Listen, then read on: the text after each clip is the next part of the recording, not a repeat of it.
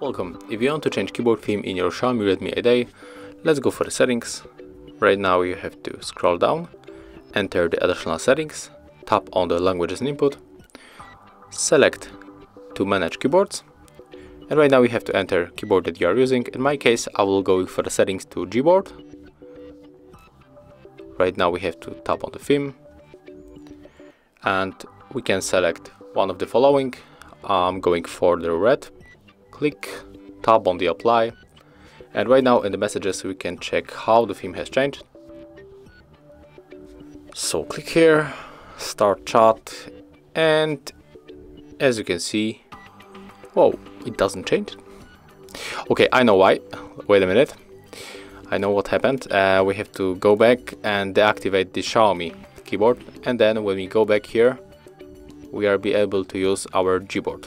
Okay, so this is how it looks. Thank you guys for watching. Leave thumbs ups, comments, and subscribe to our channel.